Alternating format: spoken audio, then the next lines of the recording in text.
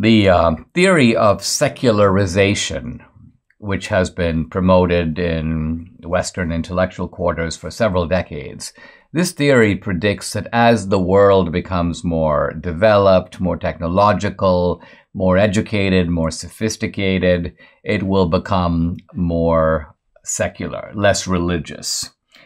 Peter Berger, the sociologist, puts it pretty well, and with a note of irony. He says that the most confident exponents of secularization believe that, quote, eventually Iranian mullahs, Pentecostal preachers, Tibetan lamas will all think and act like professors of literature at American universities.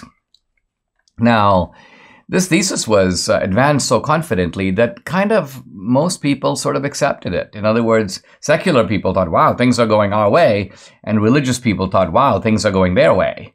But as it turns out, this is not true.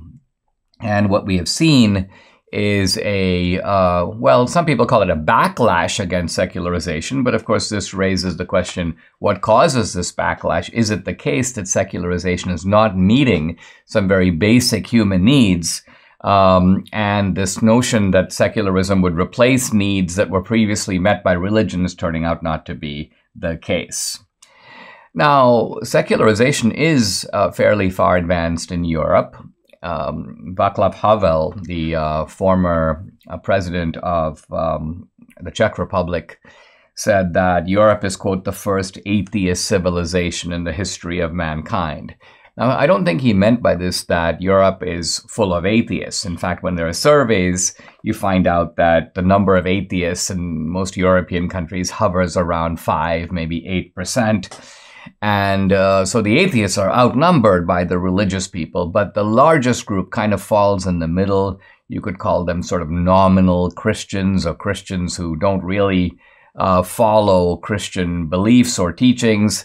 And so we come back to the concept I introduced earlier, which is the concept of practical atheism. In Europe, there's some variety. Countries like Poland, for example, are far more religious, Ireland as well, than countries like France or Germany. The sociologists Pippa Norris and Ron Engelhardt say that the world as a whole now has more people with traditional religious views than ever before, and they constitute a growing proportion of the world's population. So the West is becoming more secular, the world is becoming more religious. And what this really means is that a lot of developing non-Western cultures are resisting secularism. One of the phrases that you sometimes hear is modernization without Westernization.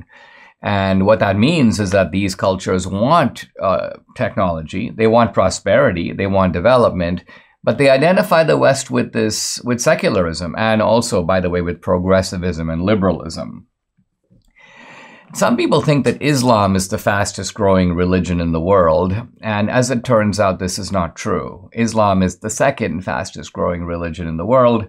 The fastest is Christianity.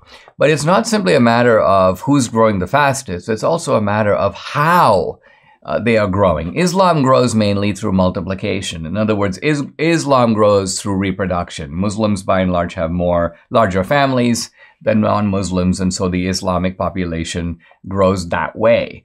Christianity is growing mainly through conversion, people who are not Christian coming into the Christian fold. So that's an important difference.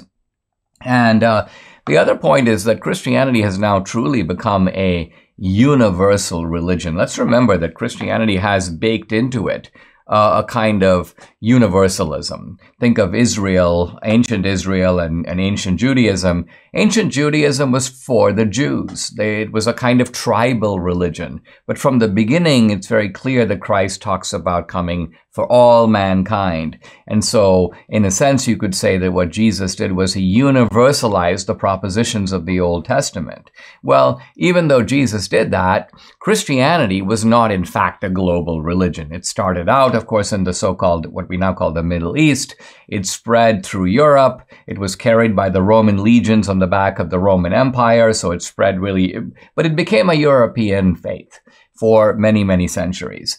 And then starting in the Counter-Reformation, 16th, 17th centuries, you began to see missionaries go to Asia, to Japan, so that the faith became more far-flung. It began to find its way into other parts of the world, but it still wasn't anchored there. You couldn't realistically say that there was a kind of powerful Christianity in places like Japan or China or India, let alone Africa or later South America.